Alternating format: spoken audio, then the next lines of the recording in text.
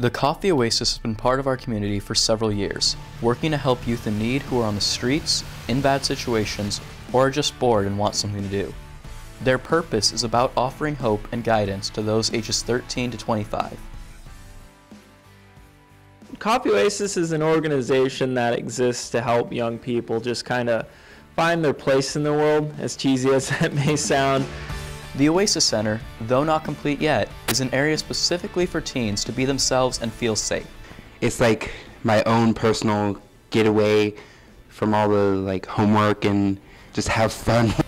The Coffee O has connections with Hope Incorporated that provide opportunities for teens to improve their lives and get started on important tasks. Helping me get my permit, and they're soon going to help me get my license.